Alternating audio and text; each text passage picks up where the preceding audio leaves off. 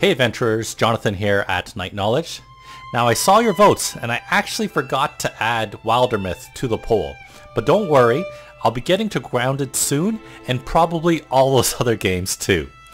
I don't know about you, but I don't trust ratings and reviews, whether it's video games, board games, or like movies.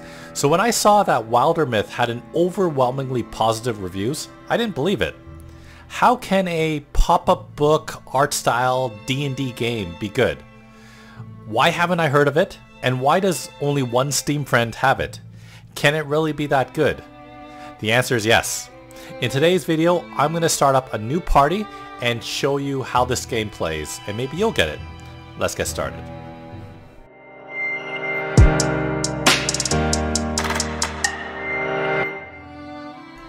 Okay, so I won't bore you too much. We're going to start a new story. You pick the type of game you want to play, whether it's kind of like an actual story or like certain defined length of times.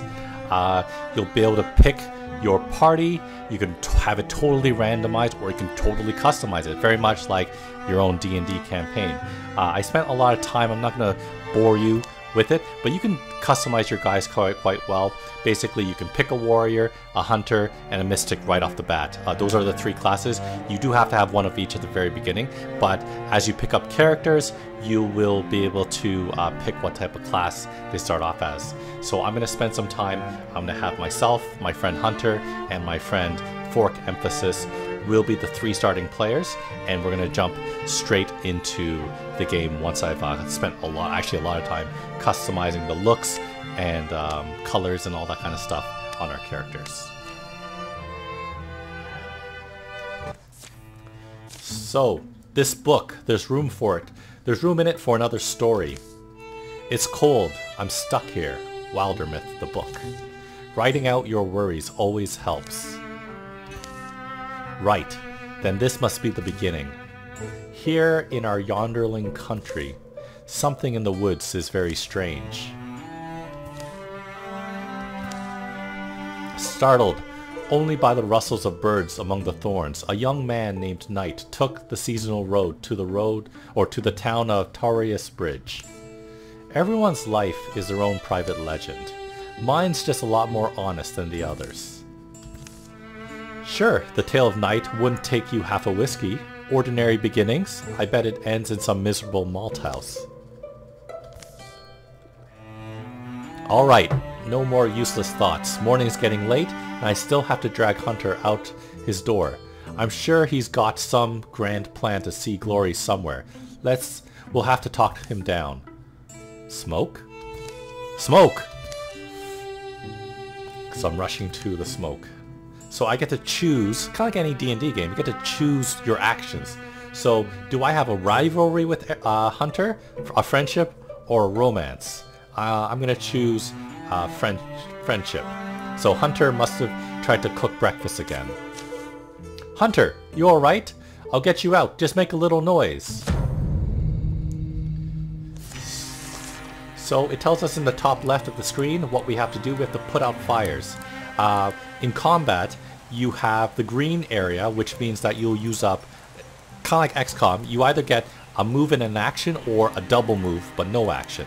So the green means I can do a move and an action, so I'll move next adjacent to the fire, and I'll get an option to extinguish it. And that's what the game wants you to do. This is just a tutorial combat. So we put out that fire, we go again. Usually it's your whole team gets to move, then an enemy, but there's no enemies right now, so it just goes to my turn. So teaching you just how to interact with stuff. We put out both fires, and we'll move all the way to the door. Okay, and we'll open the door. Well, his home looks fine. Hunter, fire out here. You're not sleeping, are you? Is that Knight? Coming. I hope your heart is clear and your hands are ready. You hope my what? No time now. These things came. I'm not sure what they were. Caused chaos. This one's behind the house. Won't leave. Grab something and hit it. Garoo. So it looks like some sort of deer-like thing. Oh. Okay, so do I choose to fork him to fight with a pickaxe, or a, what's it called, a frying pan? I'm gonna pick a pickaxe. We can beat the thing, right? Or we can't. We'll find out once we open the door. Be ready. So whenever you start combat, it's going to show you what enemies you're going to face off against. In this case, it's what's called a roe. It's kind of like a mutated deer. So there we go. I am going to actually move up forward. There we go. And now Hunter's turn. I'll just have him go here, which is fine. You'll notice that there's this symbol right here, this shield, blue shield at the bottom of our feet. When you're adjacent to an ally, you do walling, which means you're in a defensive formation, meaning that you take 1 less damage from enemies. So I like that. We're done. Now you'll notice at the bottom of abilities, it either has it'll have a diamond, either an empty diamond or a filled diamond or a red diamond. Meaning that either it's a free action, it'll take up 1 action, or it'll take up your entire action. So let's see. With Knight, we're going to open the door for a free action. As you can see, swift action is a free action. So we'll do R. We open the door, and let's move here. And the deer is revealed. And I don't have to do all my action with 1 character. So I'm actually going to bring Hunter out, and we're going to shoot. And just like XCOM, depending on the range and lots of different factors, your accuracy, your weapon, there's a certain percentage chance to hit. So there's an 85% chance to hit. It has no armor, it has 4 health, and 20%, if you can read it, it says 20% stunt. That is a 20% chance to do a critical. But it's not just extra damage, sometimes stunts will do special things. But right now, I believe it's just more damage. So let's attack. So we hit it, and I think Eric's Hunter's done, and now it's my turn. I'm just going to wait, and now it's the enemy's turn. And he's going to come, he'll attack me. He did 3 damage, and then I'll just finish it off. Okay.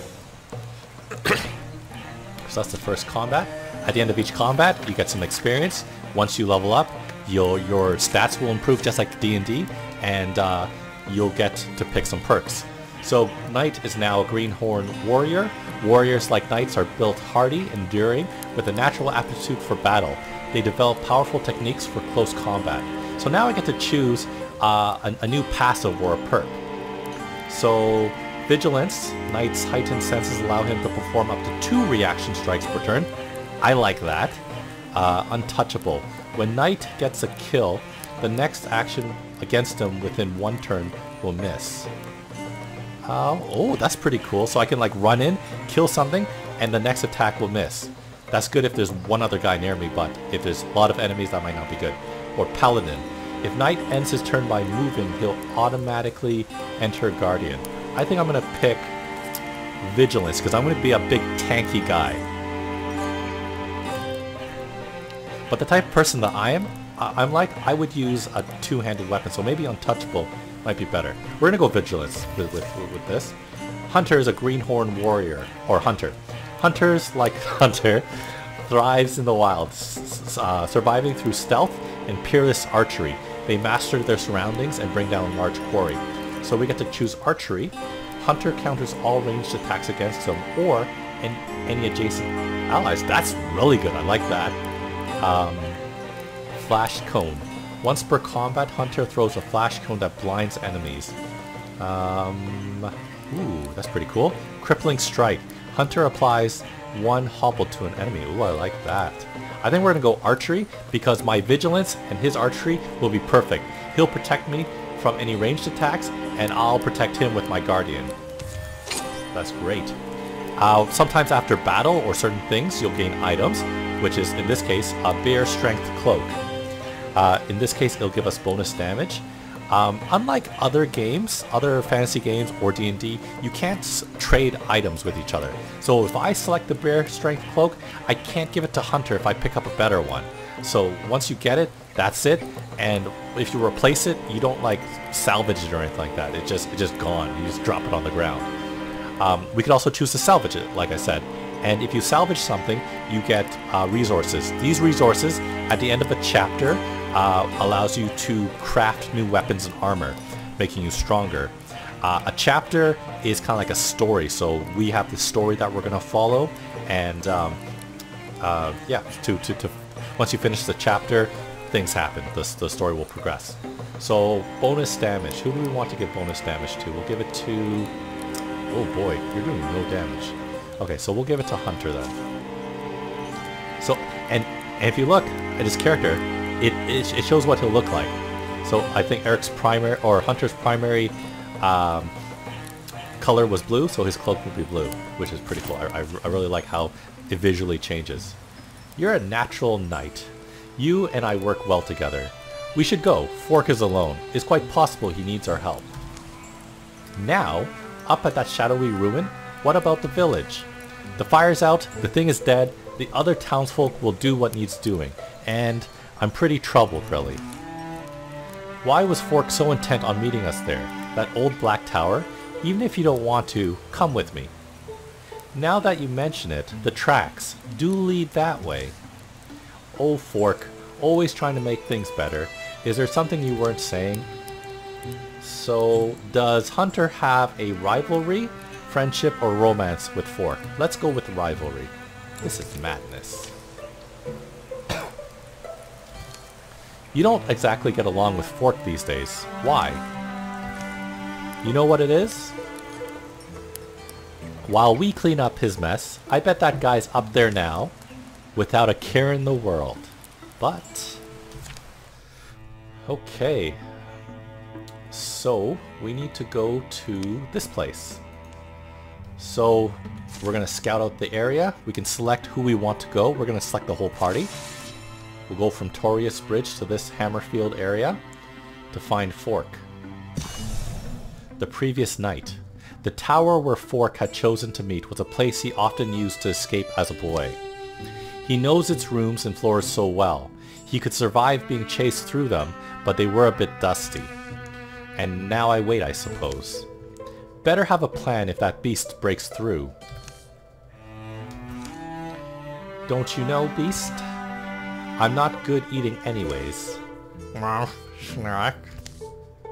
The tower was a picturesque old ruin, perfect for a plot twist. Now it was little more than a strange nest for owls and tryst lovers.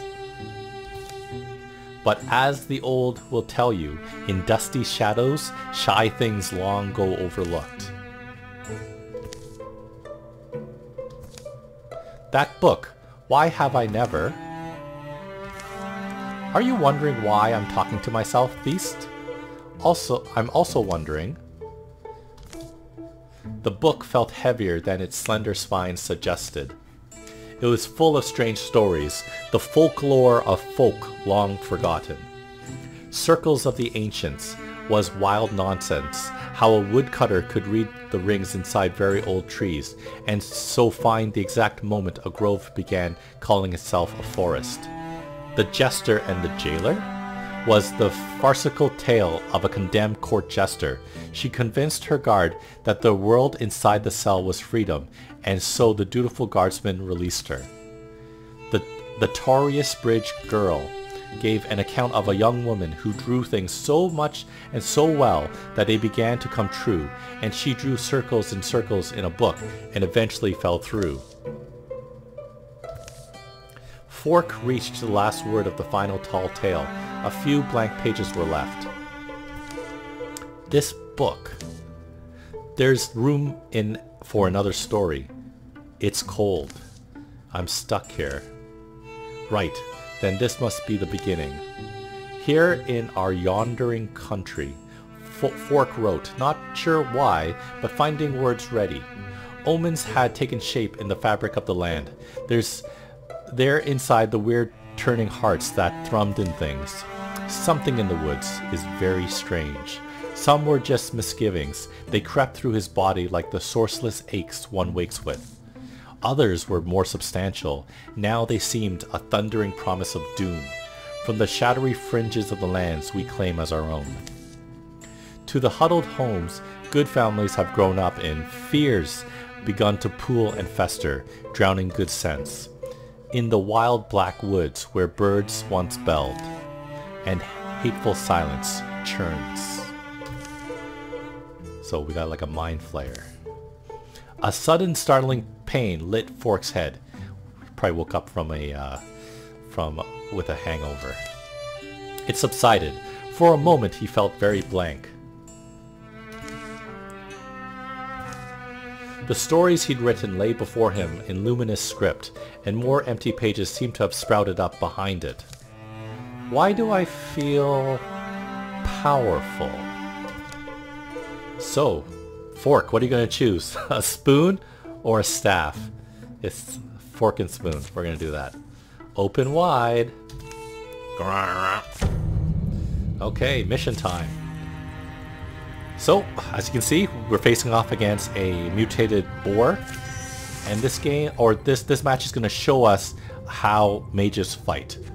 It's not the typical casting fireballs, lightnings. You're actually doing this thing called interfusing, as you can see from the cue. And that means you mingle with the life energy of the item, and each item has their own special attack. So let's open the door, and there's the revealed enemy. Let's see, can I interfuse with anything? I'm going to interfuse with these books. And as you can see, if I interfuse with it, I get this, I'll be able to use Barrage. It has a 2 range, which will be in range, and I'll do 3 damage to the enemy. So let's do that. Okay, and as you can see now in my 2 slot, I have a damage ability. So I'll press 2, and I'll attack the boar. But the boar dodged. And now, those books are all used up, which kind of sucks. So let's move forward. Let's see. And let's see. Let's see if I can interfuse with something else. Maybe the candles? And let's see if I can steal fire. I can't steal it. That sucks. Okay. So I interfused with that. And now I'm going to do Fire Leash. So I can use this fire, and I can't put it over here for some reason. Okay, that sucks. Let's interfuse with this cabinet. The cabinet has Splinter Blast, and this time it has what's it called? Pierce of 2. So hopefully there.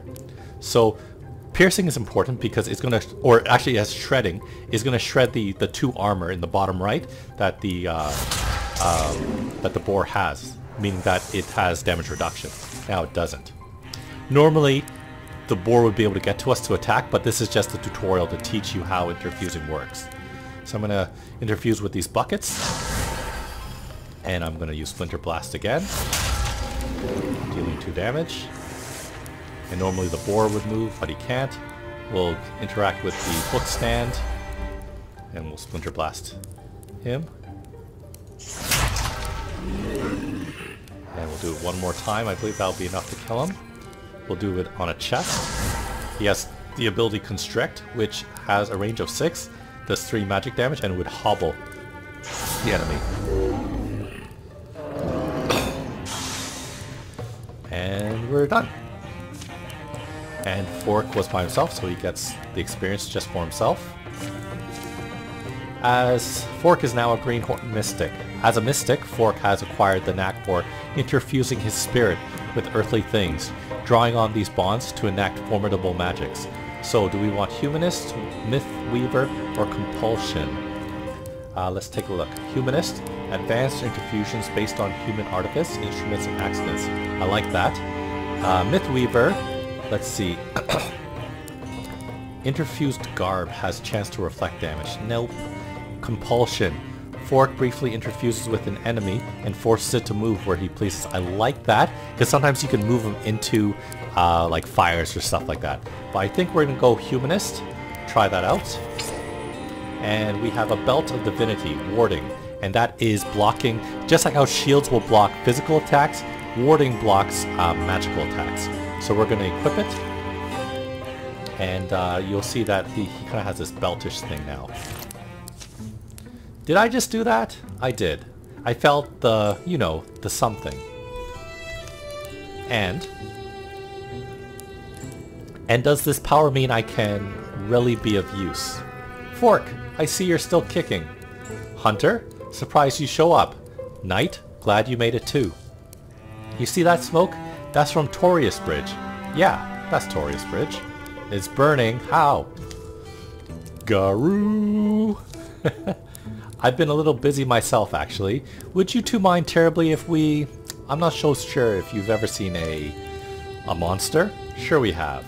We slay monsters. Well, I cast spells, so... Okay. So, I'm actually going to end the video right here.